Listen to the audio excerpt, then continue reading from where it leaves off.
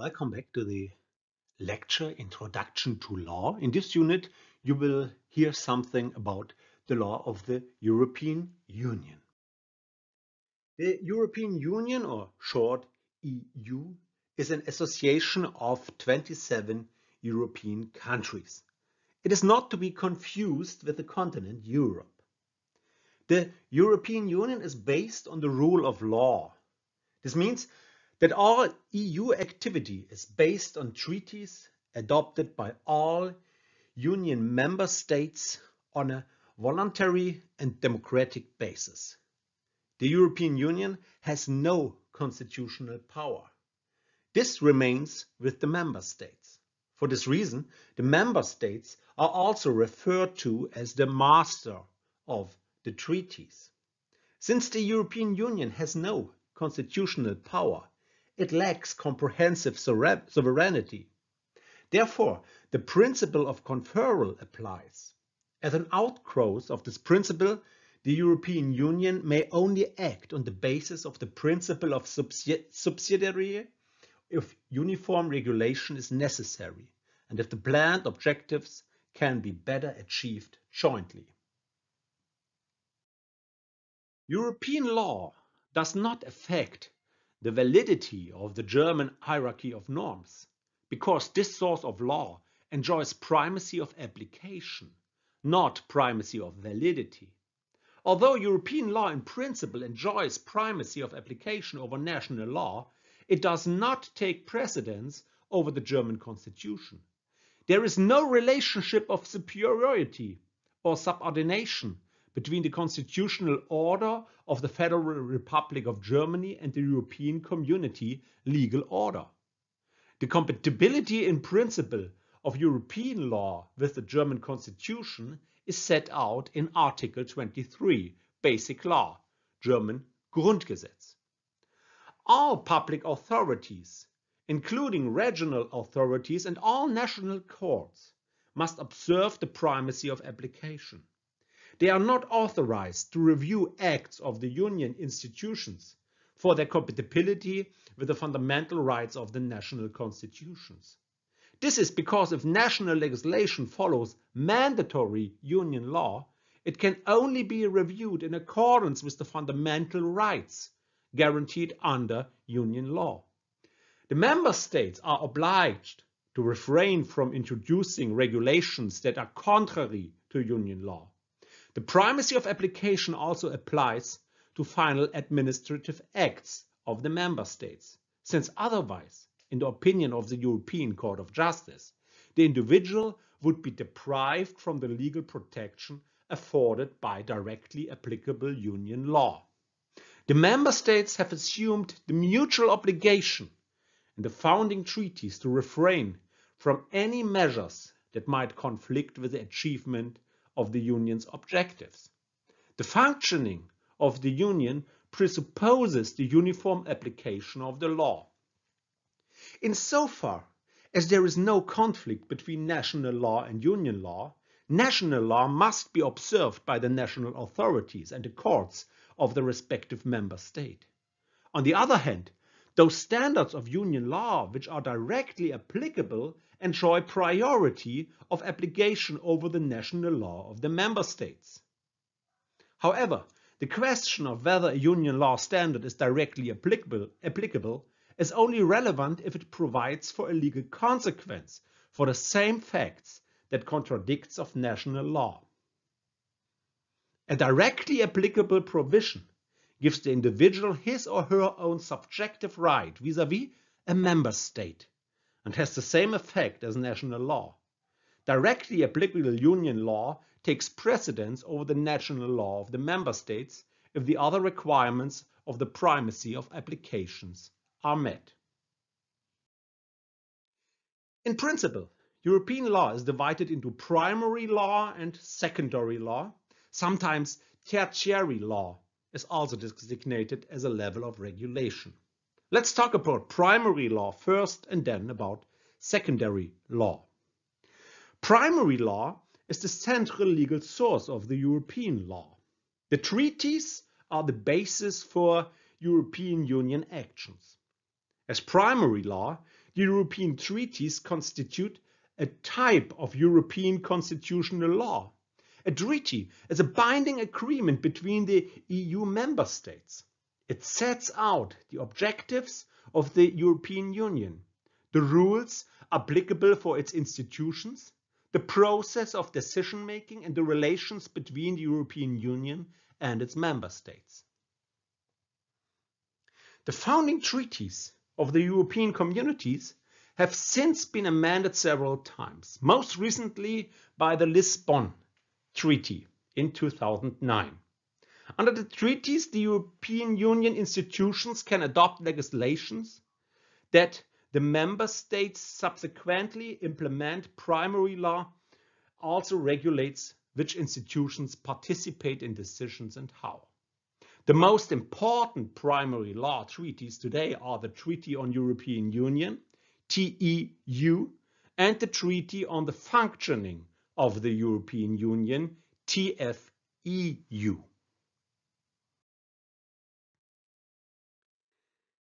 Secondary law, in contrast to primary law, is law enacted by the institutions of the European Union in accordance with the treaties, which is subject to legal principle of Article 5 TEU. These principles include the principle of conferral, the subsidiary principle, and the principle of proportionality. There are different forms of secondary law. See Article 288 TFEU. To exercise the Union's competences, the institutions shall adopt regulations, directives, decisions, regulations, and opinions. Regulations.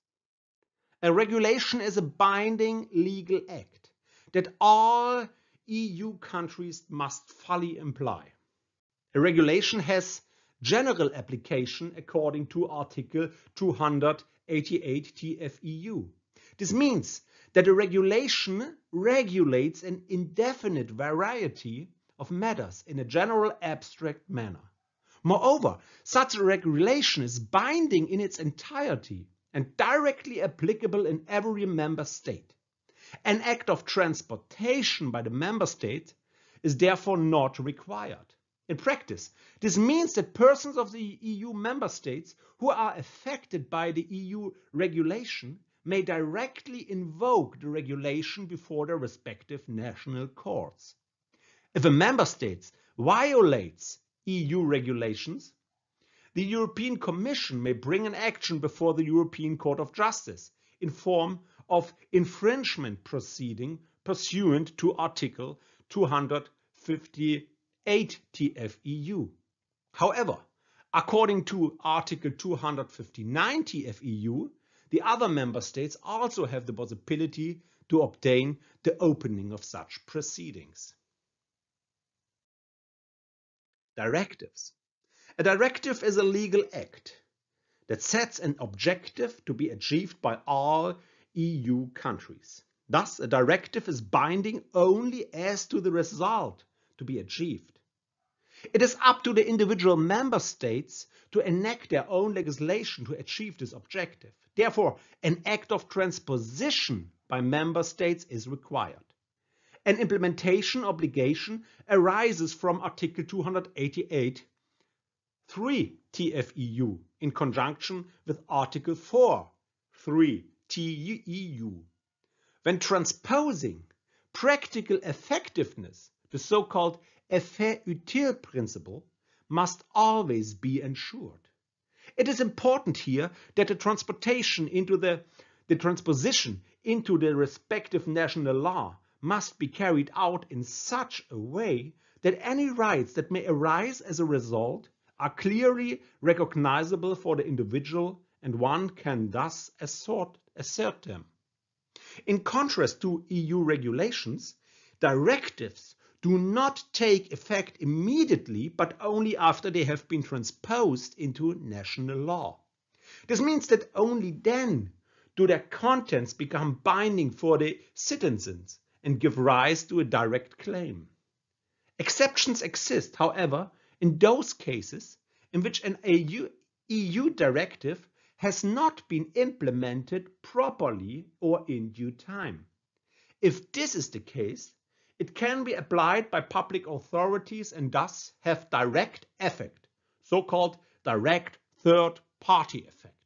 However, the relevant directive must be sufficiently defined. Furthermore, the directive must not impose any direct obligations on individuals in such cases. Decisions. Decisions are binding and directly applicable to those to whom they are addressed. For example, an EU country or an individual company. According to Article 288 for TFEU, a decision is binding in its entirety only on its addressees, and it thus has individual application and is usually made by executive action, primarily by the European Commission. Recommendations.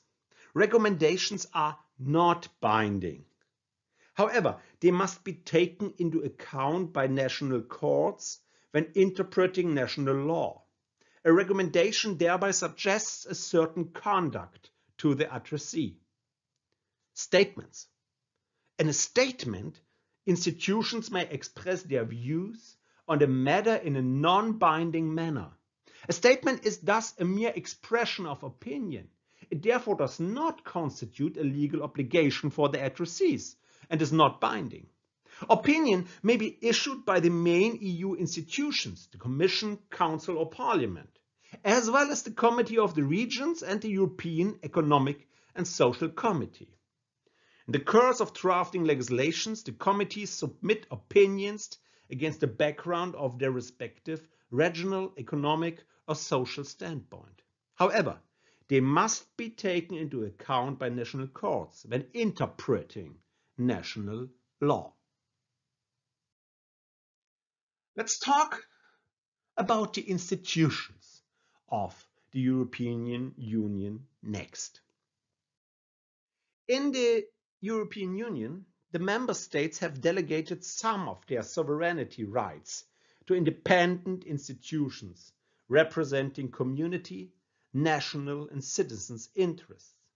According to the Treaty on European Union, Article 13 TEU, there are 7 institutions in total: the European Parliament, the European Council, the Council of the European Union, also called Council of Ministers, the European Commission, the European Court of Justice, the European Central Bank, and the European Court of Auditors.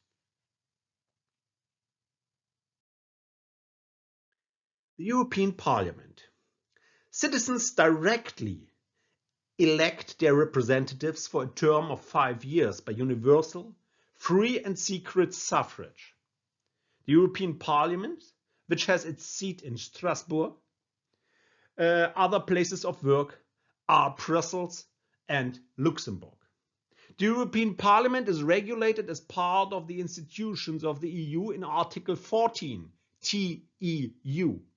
Details are standardized in the Treaty of the Functioning of the European Union, namely in Articles 223 following TFEU. The Parliament, together with the Council of Ministers, adopts laws that are valid in all member states of the European Union and that affect our daily lives. Furthermore, the European Parliament controls the Commission and is composed of elected representatives of citizens of the Union from the various member states. The European Council. The European Council is composed of the heads of state and government of each member state, as well as the President of the European Council, the President of the European Commission. The High Representative of the Union for Foreign Affairs and Security Policy participates in its work.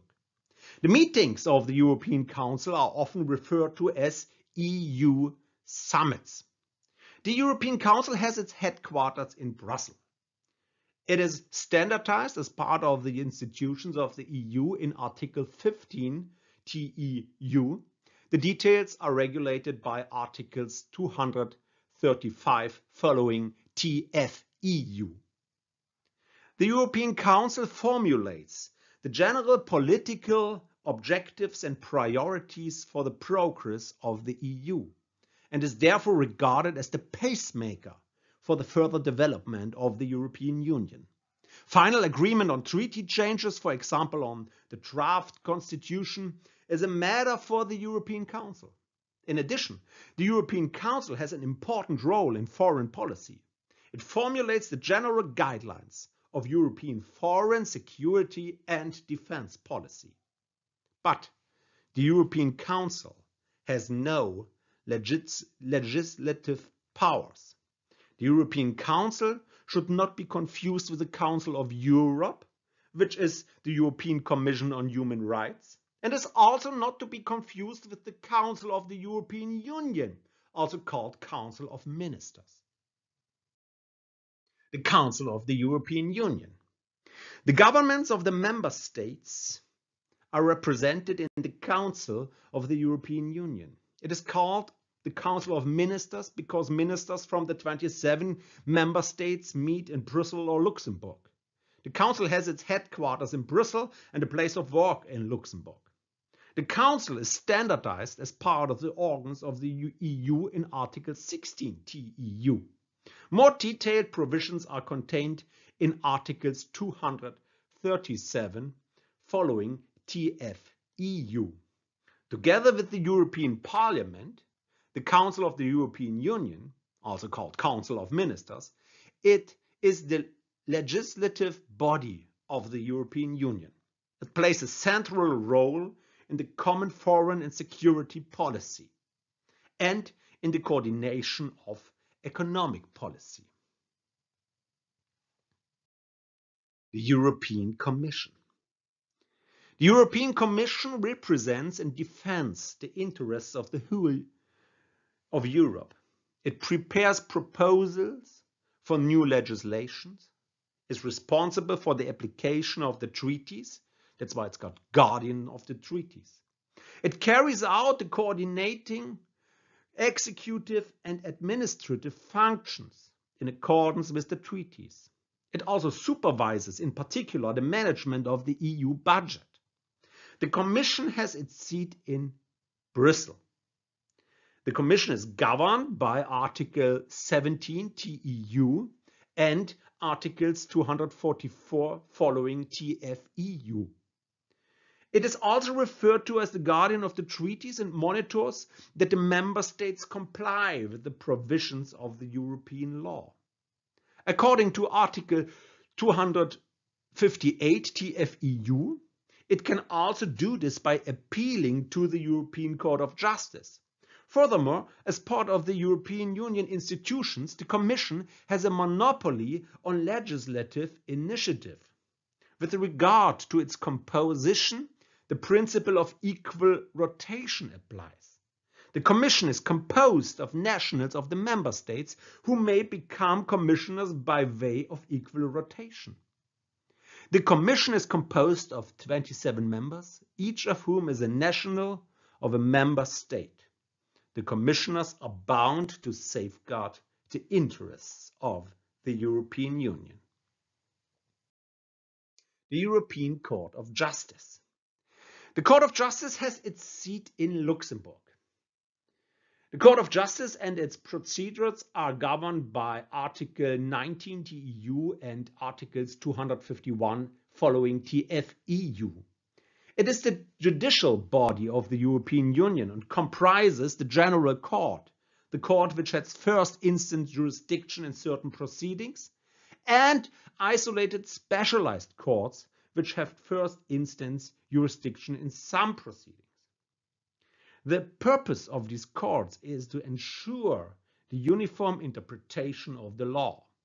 It cannot be that in disputes about European law, the individual courts of the member state decide conclusively for their member state, because then there would be no uniform European law. The Court of Justice therefore decides on actions brought by member states, institutions, natural persons or legal persons, such as companies. The Court of Justice is composed of one judge per member state and assisted by the Advocates General. The European Central Bank, ECB. It is based in Frankfurt am Main and is responsible for European monetary policy. With the Treaty of Lisbon, it has become an institution of the European Union. Its main objective is to maintain price stability in Europe. In order to be able to fulfill its tasks imposed under the treaties in accordance with Article 127 TFEU, it is completely independent and may not be influenced by politics. Therefore, the central bank has its own budget, which is fed by the national central banks. The ECB, the national central bank, and the members of their decision-making bodies may not take instructions from the governments of the member states. The member states undertake to observe this principle in the Treaty on the Functioning of the European Union, TFEU. Last one is the European Court of Auditors. The Court of Auditors examines whether all the revenue and expenditure of the community and of its institutions it has created is lawful. It also checks that revenue and expenditure are in conformity with the payment appropriations based on the treaties and are executed correctly. The Court of Audit also ensures that the budget is managed economically and efficiently. Next topic, the European Single Market. The European Single Market is the single market common to the member states of the European Union.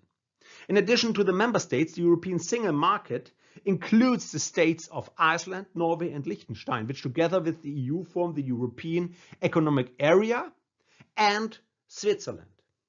The international market of the EU transfers the principle known from a nation state to the entire European Union. Therefore, so-called four freedoms must be realized in the European internal market. Freedom of movement of persons, freedom of movement of goods, freedom of movement of services, and freedom of movement of capital. All freedoms aim at eliminating and preventing barriers to trade. The freedom of movement of persons. In the member states, the free movement of persons is guaranteed under Article 21 TFEU. It allows citizens of member states to move and reside freely in other member states. Thus, the freedom of movement of persons only concerns natural persons. Article 45 TFEU only regulates the free movement of workers as a subcategory of the free movement of persons. It concerns only employed persons with regard to employment, remuneration, and other working conditions. Employees have the right to live and work in any member state. With the establishment of the European Single Market, self-employed persons may also work in any country. This is the freedom of establishment. See lecture Introduction to International Company Law, Part 3. No citizens of the Union may be discriminated against on the grounds of nationality. That's the prohibition of discrimination. Freedom of movement of goods. The free exchange of goods within the states of the European Union is guaranteed within the framework of the freedom of movement of goods. The aim here is to improve and expand the range of products on our markets by opening up national markets and even to make scarce goods cheaper. To this end, it prohibits the member states from certain practices that disadvantage trade with goods from other member states. That means that have protectionist effects. These include customs duties, import and export restrictions, and measures that have a comparable effect. The freedom of movement of goods is regulated by Articles 28 to 37 TFEU. According to Article 28 TFEU, the European Union shall comprise a customs union. This is composed of two elements: the prohibition of the levying of customs, duties and comparable charges, and the introduction of a common custom tariff vis-à-vis non-member states. Article 30 TFEU prohibits member states from imposing custom duties among themselves on the import and export of goods. This prohibition covers all financial charges levied unilaterally because a good crosses a border, thereby increasing the price of a good because it crosses the border. Also prohibited is the levying of charges that have a similar effect to customs duties. This is the case if the levy causes a foreign good to be more expensive than a domestic good. The levying of such a charge cannot be justified, which is why its existence always constitutes a violation of Article 30 TFEU and therefore is unlawful. According to Article 31 TFEU, the Union shall establish a common customs tariff, which shall apply to countries which are not member states of the Union. The member states may therefore not set tariffs independently. This is done by the Council of the European Union. Article 34 TFEU promotes the internal market by prohibiting all measures that impede the free movement of goods between member states. In distinction to the prohibition of customs duties, Article 34 TFEU covers non-tariff barriers to trade. It prohibits discrimination against foreign goods compared to domestic goods. From a legal system perspective, the fundamental freedom is thus a right of equality. Article 34 TFEU lists several sovereign measures that may constitute an impermissible restriction on fundamental freedoms, quantitative restrictions on the import and export of goods, and measures having equivalent effect.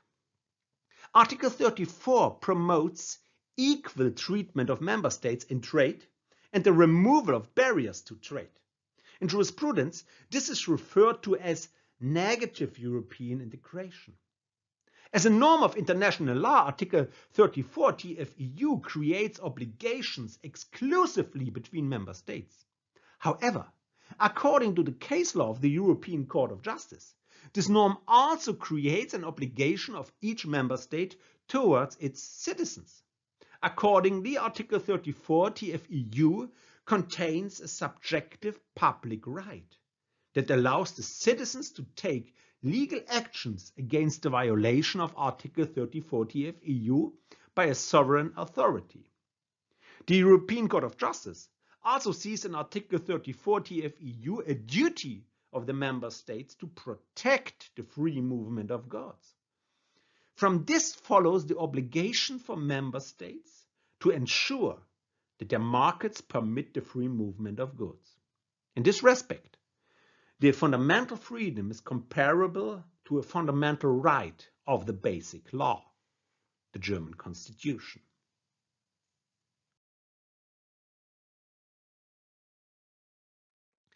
Article 35 TFEU prohibits quantitative export bans as well as measures having equivalent effect. A difference to Article 34 TFEU arises with regard to the interpretation of the term measures having equivalent effect.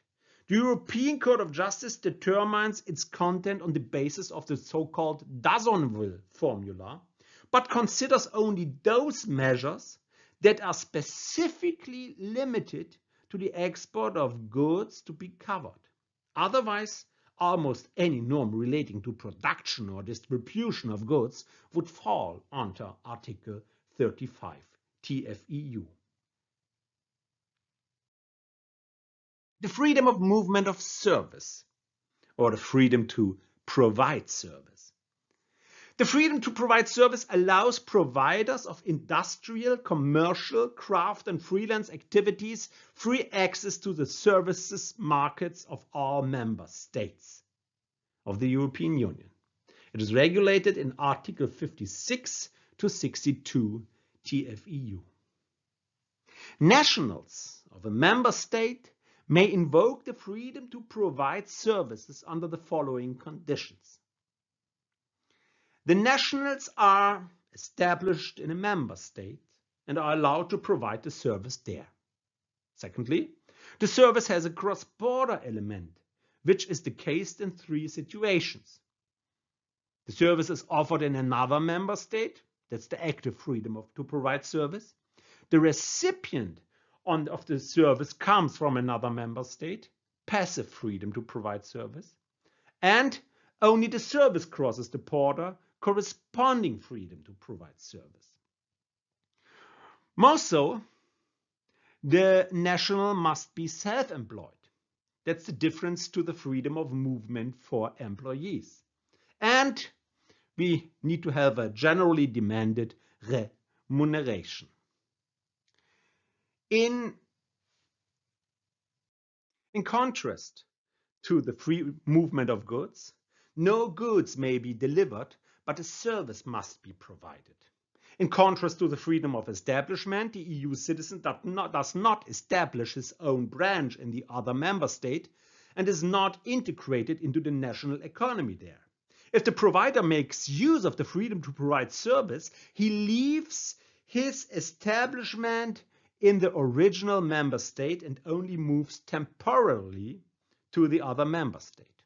In principle, without prejudice to the freedom to provide service, the provider must take into account the conditions that the member state to which he moves prescribes for the exercise of the service for its own nationals, unless the services are liberalized by EU directives or EU regulations in accordance with Article 59 of the TFEU. Freedom of capital movements and payments. Article 63 TFEU regulates the free movement of capital and payments. Capital movements are understood to be the unimpeded transfer of money and goods for investment and investment purposes. The intention of this regulation is the future creation of a single European financial area. This free movement of the capital in the EU enables all natural and legal persons resident in the European Union to make financial investments, acquire real estate, or hold interests in the companies in all other member states of the European Union. I hope you enjoyed this very short overview over the European Union, its legal sources and institutions, and see you next time.